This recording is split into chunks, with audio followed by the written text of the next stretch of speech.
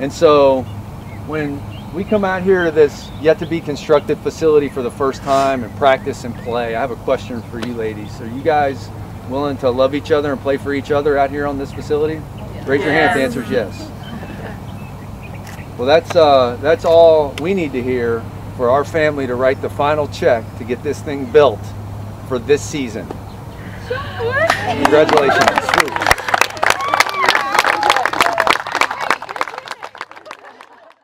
What you heard right there was the announcement of the future on-campus beach volleyball complex made this past Monday via a surprise gathering on the grounds of where your Osprey beach volleyball program will be playing here in the near future. Next week, in our second episode of Talon Talk, we will be discussing these things with Emily Strack, the current director of beach volleyball operations and assistant coach on the indoor volleyball team. She's seen each era of beach volleyball here at UNF, having played on the inaugural team in 2012. Today, though, we're going to talk to Raff Libunao, a interview that I had been thinking about for a while. Raff is on the baseball team, but he's also got another side adventure going on in his life right now, so we will look at that. In Malcolm Gladwell's well-known book, Outliers, Gladwell investigates the forces behind highly successful people. He looks at how and why the greatest in certain industries become what they are. And one of the observations made is that a child shows its aptitude at a very young age. For junior Raff Libunao, swinging a bat, throwing a ball, definitely was no doubt a couple of those aptitudes. But what his family and friends didn't know is that he had a whole other world of talent hidden underneath. And that was the talent of flying planes. And today we're going to take a look at that and kind of tie it in with all three of the things going on in his life: baseball, school, and flying planes. So sit back. Glad that you're here to join us on our first episode of Talon Talk. And we'll begin with the interview. Welcome everyone to Talon Talk. This is our first guest, Raff Libunao. We have him on the show today. He plays for the baseball team here at UNF, a junior. Thanks for being on. Absolutely. Thanks for having me. I know we've talked about this a couple times, and I think a couple months ago I saw you at the field, and you brought up that you're about to get your pilot's license, and that's a pretty cool thing. How long in the making was that? Well, it took me about 2.5 months. I started in June. And I woke up one day, and it's always been a dream of mine to become an airline pilot. And I've always, since I was young, I was looking at videos, how to fly a plane, how to land a plane, especially emergency landings. It's just crazy how people survive it. But I sent it one day. I woke up, told my girlfriend, hey, you know what? I'm going to schedule an intro flight, and let's see how it goes. Without telling my parents, use their credit card.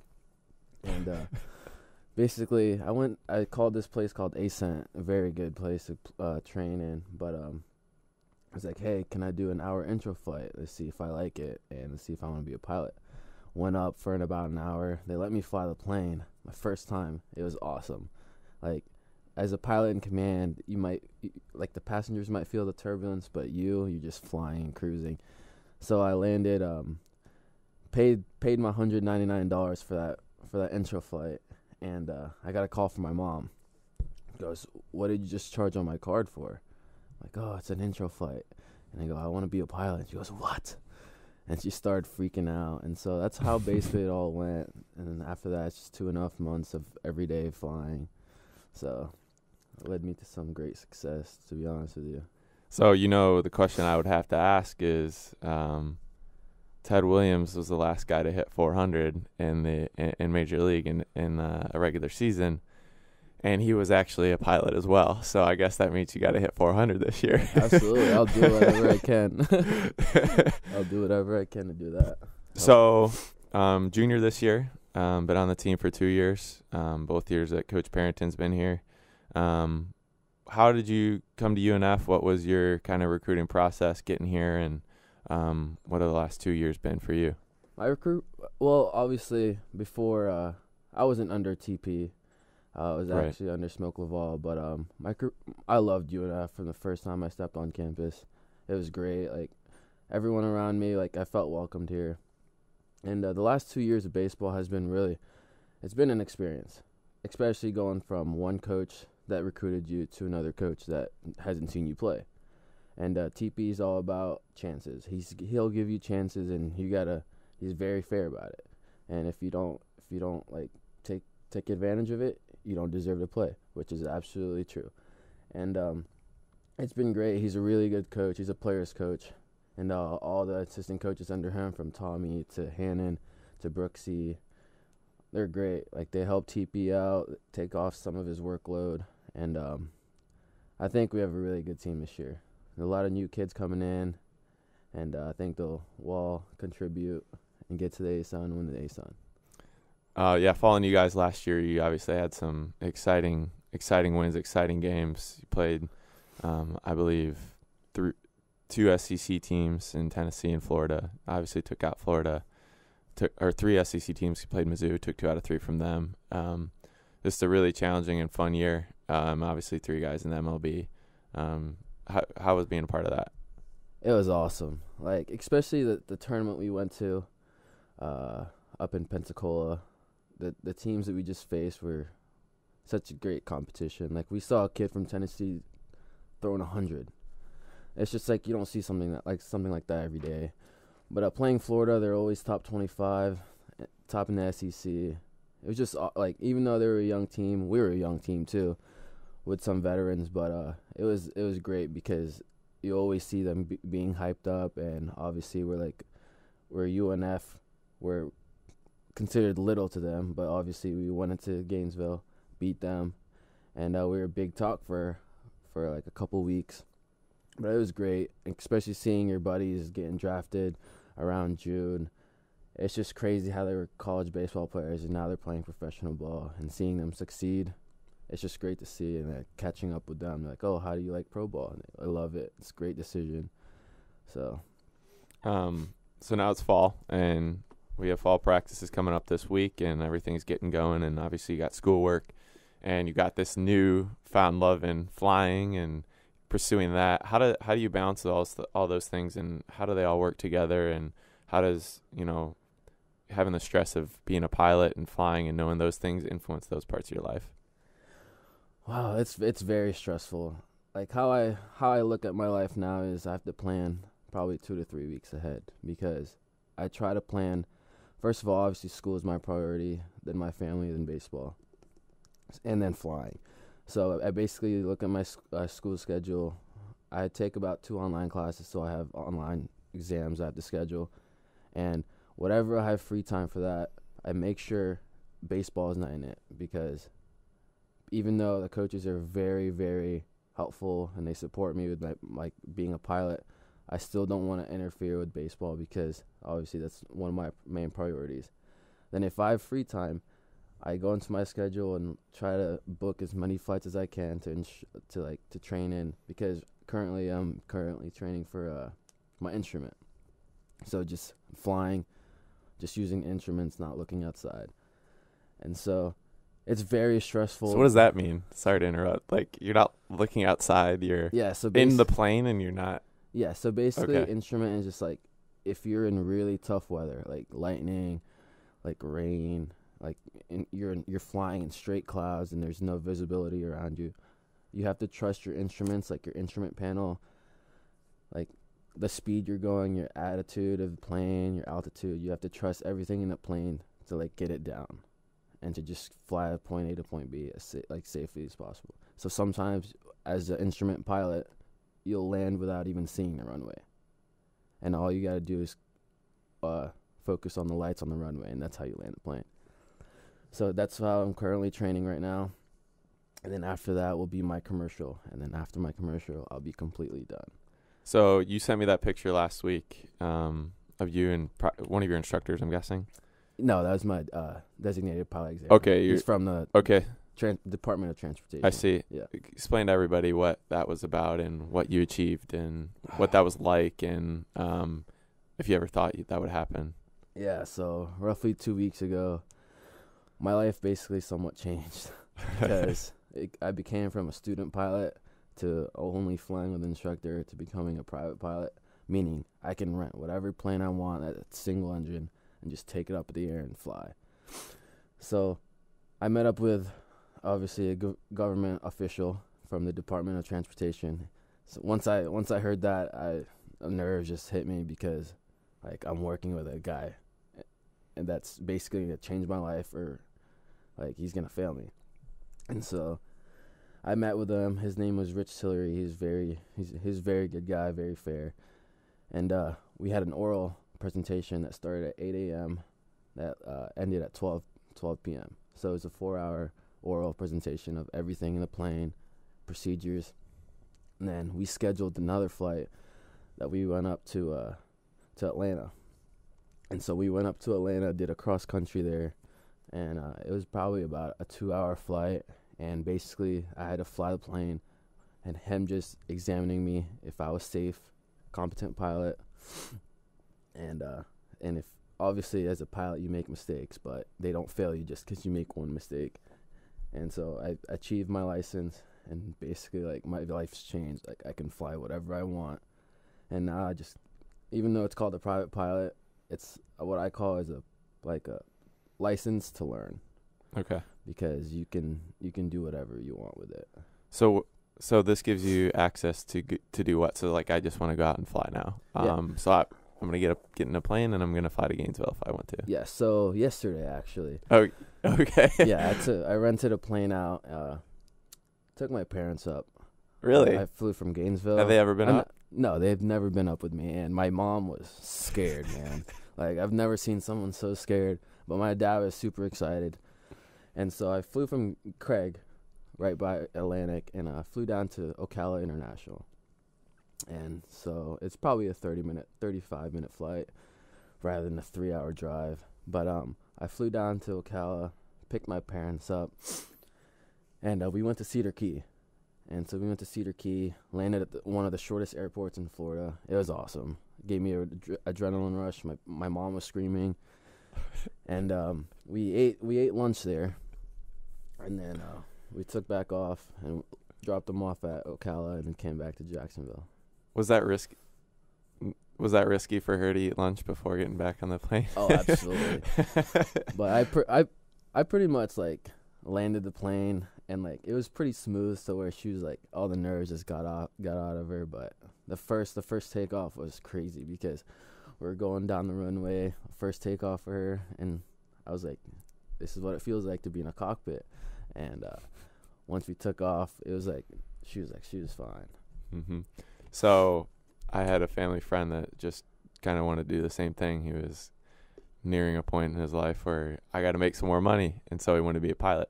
And they were doing nosedives and everything in the free fall, and he puked in his shirt the first time. So I wanted to ask if you've ever had, like, your stomach drop, or what's your pre-flight ritual? Like, do you eat? Do you do something? Do you listen to music? Is it any different for you? What is it like? You wake up that day and you know you're flying. To be honest with you, when I wake up and I know I'm flying, like, even though I've been flying, I have over 100 hours now. It's nothing different. I'm always excited, because if you think about it, some people can't wake up and just say, hey, I'm going to go fly an airplane. Mm-hmm. I'm always excited. I'm very humbled that I get to fly an airplane and train to become a pilot, because some people, they just don't, like, they're not blessed enough, or they have a lot of medical issues. Mm-hmm. And so I just wake up and just thank God every day, and thank my parents, especially every time I land the plane. I thank my parents for supporting me. But my pre-flight ritual is, before I even leave the house, I always have to look at the weather. Yeah. Because if the weather's... I'm guessing you care a lot more about the weather than you ever have in your life. Yeah. Like, I can't... Like, I know how to read radars now, rather than before I would just listen to the radio. Like, check the weather app on your iPhone. Yeah. But, yeah, I have to look at all the winds and stuff to see where my favorite routes are. But also, I have to look at the icing conditions up in the air. And... Also, one of my pre-flight rituals is, as a pilot in command, you don't really feel like the turbulence or anything like that, because you know what the plane's doing. You know what, if you look at the weather, you know what's going to happen when you're flying. So basically all I do is I check every little bolt, every little thing on the plane, every part of it, And if something's not going on, I obviously tell the maintenance guy. And if he says it's okay to fly, I'll fly. But if something's wrong, I hear a little hiccup on the engine, I'm not going. Do you ever get hear things with the plane, like get paranoid? Absolutely. Like when I'm in flight and like I have the Bose headset and it's noise canceling, so like I can't hear anything. I can't hear the engine or anything. But is that good or bad? It's good because it's very loud. But yeah. But you will hear a hiccup in the plane, like you will hear it. Okay. And so I've been scared like probably 3 or 4 times. When I've heard that, I landed immediately, and then they'd always say, "Why'd you land so early?" Because I heard something. And he goes, "You're fine, you're fine." That sometimes just does that because of the fuel or something like that. I'm like, all right, but I'm always making sure, because I see these incident reports. I'm just like, I don't want to be one of those guys. You know what I'm saying? And even though there's an adrenaline rush to every flight, even though it just like feels like I'm swinging a baseball bat. Yeah.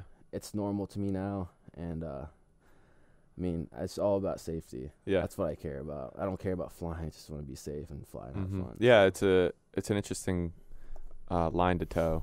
You've got to, because ultimately in some ways it's a thrill-seeking thing. Absolutely. I mean, it's a passion and you're interested in it, but it's almost a thrill. All right, would you describe yourself as like kind of having a thrill-seeking side or adventurous side? Yes, I would. I like it's still an adventure for me, because every time I go up, I'm always going somewhere new or practicing somewhere new. And it's like people always wonder, why do planes at airports take so long to get out? You know what I'm saying? I get out of the gate. I just want to go. I mean, if you look at it, we have we have probably like 2 sheets of paper that we have to look through, and we have to make sure everything's right. If one thing's not right, we have to call maintenance, especially in a big plane. Like, it's probably 3 pages long, because I'm in a little plane. Imagine what a big plane feels like. Everything has to be, like, in the green, basically all the engine instruments. Everything has to be loose and free. So that's why it takes forever to get out. Yeah. I mean, that goes with anything, I think. You know, a lot of people, they look at something that's pretty routine in the world that they rely on, and they're always like, this process takes forever. Yeah. But it is a lot more complicated than anybody realizes until you're in it. Until you're flying the plane, like, oh crap, I do have to. I kind of want to care about this. Yeah. So right now, you've had some regional flights. Atlanta's been your furthest? Atlanta's been my furthest. Okay. It's probably Atlanta and Houston right now. Okay. What's your goal? How far do you want these flights to go, say 15 years, 20 years down the road? 15 to 20 years. Do you want to fly to the Philippines, that? Absolutely. I would love to be an international pilot. That's one of my goals. It's either for not Frontier, sorry. That's domestic. Delta or Southwest. Because Delta has one of the best international in US right now. And so they have routes from here to China, stuff like that. And I've always wanted to fly to the Philippines, my hometown. Yeah. But as a general aviation type of guy, after my instrument, I'm planning to well, that's my plan right now, but I mean, you can spill the beans as you go. So it's I'm trying to plan a cross-country route to the Key West. Okay. And then from Key West, I'm going to go straight across the water to Texas, and then Texas to Jacksonville. But it's going to be, from here to Key West, is probably going to be like 2 hours. But crossing the waters, Gulf. That's what I want to. I want to experience the crossing the waters. What's the expectation with that? What do you have to fly differently over the water? Yeah, you have to be at a pretty good altitude, probably like 10,000 feet. Just because is there more cloud activity? No, it's basically just you get a tailwind, so you basically get a general aviation jet stream. So it's basically wind just pushing you towards a direction, and it saves you about 30 minutes, and it saves you a lot more fuel rather than like a headwind, like going against you. Basically, like, obviously slows you down, burn more fuel because you have to do more power to just get to point A to point B. But that's my plan. It's going to be a very fun trip. I'm going to do it with my girlfriend once I get instrument rated, and that'll be really fun. I also wanted to go to New York with it. But Where would you? That's a long flight. New York in terms of New York City or? Yeah, the city. It'd probably go like near. Well, not really, like Long Island. Yeah. The regional airport, because flying to JFK is gonna be tough. That's probably the most air traffic. Busyness in the nation. I mean, what do they say? New Jersey's the most UFO sightings of any state. Probably for that reason. The people like you flying in and out of places. So what does your girlfriend think about this? She loves it. Well, obviously I took her up the first time actually on Friday, and she was very scared. We actually went up to Gainesville. Well, went down to Gainesville and ate with her family. Her family picked us up at Gainesville Regional. That's pretty cool. To just be like, yeah, we're gonna go meet your parents. Let's fly there. Yeah, she thought it was really cool, and she was obviously pleased that I took her up. Mm-hmm. And so we went down to Gainesville, ate with her family, and then we're actually planning a trip to Orlando. So we're gonna land at Orlando Executive near MCO, and we're gonna go to Halloween Horror Nights. And so we're going to do Halloween Horror Nights and then fly late at night back to Jack's on next Sunday. All right. So this got to be fun for you because you can kind of plan out different things on a whim and just kind of go. I have to do it anyways just to build my hours towards minimum requirements for the airline. So might as well make a fun trip. And how many hours is that again? It's 1,500. Okay. So how long do you think that'll take you if you do like an average time per week? What my goal is, if I'm going to do my hardest to obtain this goal and achieve it. But once I get instrument rated, probably before this year ends, I'll have my private pilot and I'll be an instrument rated pilot. And then the whole entire spring while I'm playing baseball, I'll be training for my commercial. So that 4 months. It's going to be busy spring. So if I ask you for interviews, then I probably have to wait a little bit. Yeah. So in the spring, I'll probably be training for that, and hopefully I'll get it done between the 4 months. And what my plan is to apply for a charter company, basically fly jets. Once I get my commercials pilot, and what they'll do is if they hire me, they'll put me into training for about a month just to learn how to fly those big jets. Because when you fly those jets, you don't fly. Mm-hmm. It's all computer. Mm-hmm. Unless obviously the autopilot comes off, then you got to learn how to fly it. But I want to do that, and then that'll build my hours big time. And that'll probably get me to minimum in like 9 months. Okay. So, how do you think do you think it'll change your mindset as a player? Absolutely. It's the focus that you have. And like the drive that you have to wake up and actually study. Mm-hmm. It's just not flying. You gotta look into the books, mm-hmm. like the aerodynamics and like everything that goes into the airplane. But for being a player, like you have to focus on every little thing, and that's what matters in baseball. Like focusing on every little thing, and as being a pilot, like the big things you see, but the little things you can't see, and that's what sometimes kills you. Mm-hmm. So I think that will affect me. Even Coach Hannon told me being a pilot was a good idea over summer because it'll make me a really good baseball player. That's interesting. Yeah, I didn't know if you've had any conversations with them or with professors or because obviously there's a lot involved with it. There's a lot of time and safety and just the liability with it. But I mean, you got to imagine sitting in the box and kind of facing life or death every day in some senses. Absolutely. And then going out there and, okay, this 90-mile-an-hour fastball hits me in the hip. It's going to hurt, but it's no big deal. Yeah. So, or I'm going to go down swing, whatever. You're not thinking about that. You're thinking about purely executing and just being in the moment. Yeah, you got to be in the moment with everything because if you look out further into time and just try to plan everything, it doesn't work like that. Everything's in the moment. Especially as being a pilot and a baseball player. You can't think of what pitch is going to come when you're at a 0-0 count. Mm-hmm. You can't think, what's going to come later on in 2 pitches. You know what I'm saying? You got to think of what time is now. But the coaches are very, very supportive. They actually saw me over the summer and asked me what my plans were, and I told them. And they're like, oh, that's really awesome. Just keep doing it. We'll be here to support you. And we had a team meeting last Thursday or whenever it was, and TP let me miss it because that was when my check ride was scheduled. And luckily, and thank God, I passed my check ride. So they're very supportive about it. Obviously, baseball has to come first because that's why I'm here. Mm-hmm. And they said if I have time to just let them know, like 2 weeks in advance, and they'll be able to support me with it. How is it, you think, with class gonna, be, obviously there's, you only have so much mental energy, obviously you have to study for your flying, and then, class. Did you ever think that you'd get to a point where, man, I'm going to be taxed so much on that side of things? Yes. Yeah. I'm nervous about that right now. Yeah. But I'm taking 5 classes right now. It's supposed to be one of my hardest semesters because I'm supposed to be graduating next fall. So everything's like... So you're a semester early? Yeah, everything. And what's your major again? Finance. Okay. So everything's supposed to be like tough. And I'm getting that right now. Because I have like 3 exams coming up, a lot of homework to do in my accounting classes. And to be honest with you, I put my pilot things aside until I'm done with these 3 exams. And then once I'm done, I'm going to go back straight into pilot studying. But yeah, everything's going to be stressful, but I know if I just push through it, everything's going to work out my way. So I remember last year I was talking to Chris before he left, and he said he wanted to get into flying.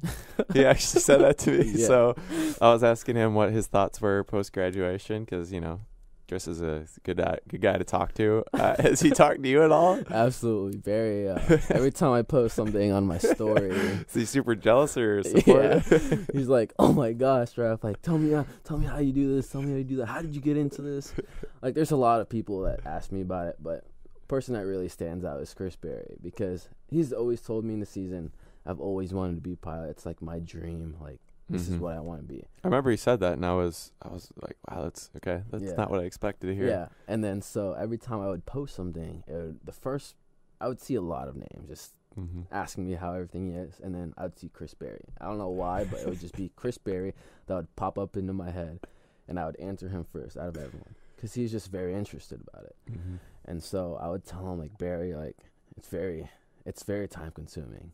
Like, I know you're very interested into it, but what you have to do is you have to go to use that intro flight. You got to know that that's what you want. And then the main things he asked me is, Raff, do you feel the turbulence? like, yes, Barry, you will feel it, but you can't be a pilot if you're scared of it. And he goes, yeah, I know, but I'm always wanted to be into it. And I told him to look at some videos on YouTube, ones, especially my favorite YouTubers that are pilots. He loves it. He keeps texting me from this day on. He goes, Raff, can you take me up? I wanna be a pilot. Like, I wanna see how it feels like. And so I'm like, yeah, Barry, I'll do whatever I can to help you. I'll take you up, And I'm planning to take him up. That's probably in like the next 2 weeks. Oh, okay. Yeah, just so he can feel. That'd be an interesting little Osprey feature there. You got 2 baseball players. Yeah. So, and just seeing Barry as a pilot, like, he's very chill, you know.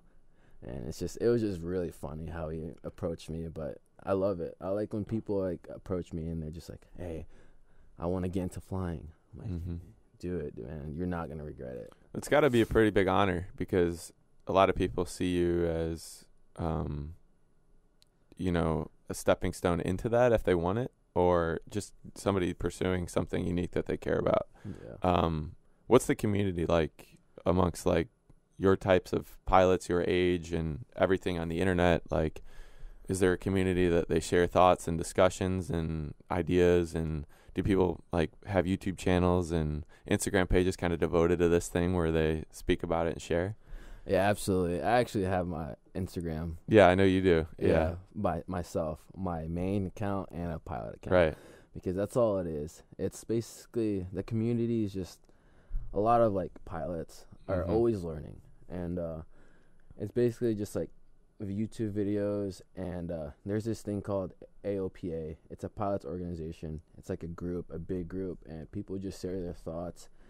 And there's always air venture stuff, like shows out in Daytona and Oshkosh, and it's basically once you go there, like everyone knows each other, even though it's over 10,000. The one in Wisconsin? Yeah. Yeah. Even though it's like over 10,000 people, they'll take pictures with each other. It's like everyone's very supportive.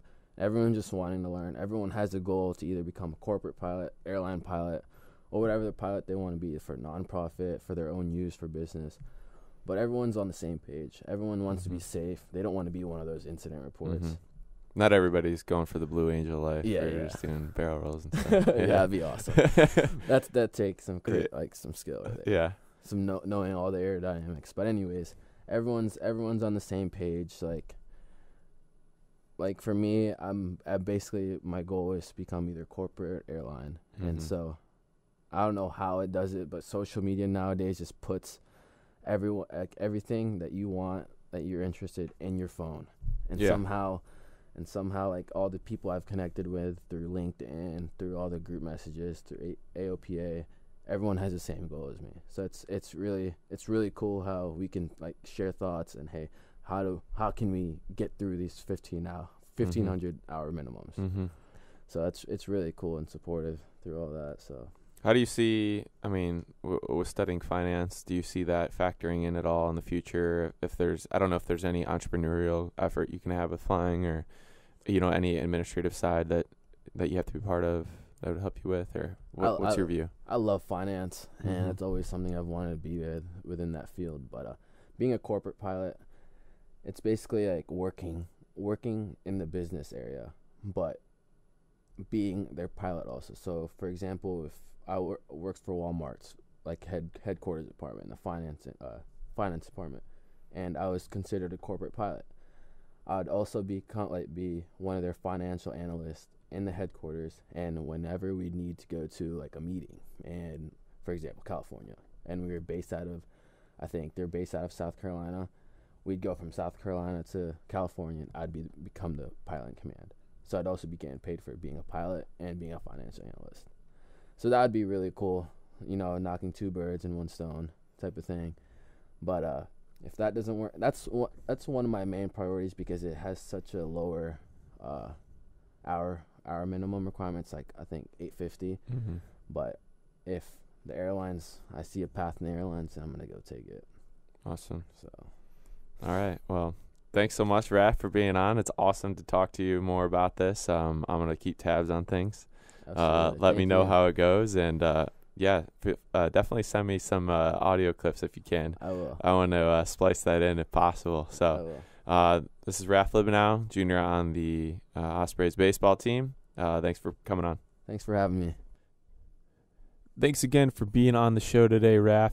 Before we close up, make sure to follow everything that is going on within our athletic department as our fall seasons heat up, and we have a particularly busy weekend at home. This weekend, we'll have the men's and women's soccer teams at home, with the women hosting Air Force in their home opener Sunday, and the men welcoming Georgia Southern Friday night. Volleyball will be hosting 5 total matches, but 3 in which they're involved. They'll be playing Belmont, LIU, and FIU. Going on the road is women's golf at the USA Intercollegiate, men's tennis opening its fall season at UNC Wilmington. The women, they will be in South Carolina and Columbia. And men's and women's cross country will be down in Gainesville at the Mountain Dew Invitational. So thanks again for tuning in to the first installment of Talon Talk. I'm Brock Borgeson. We will be back here next week with another inside look at our athletic department, featuring interview guest Emily Strack.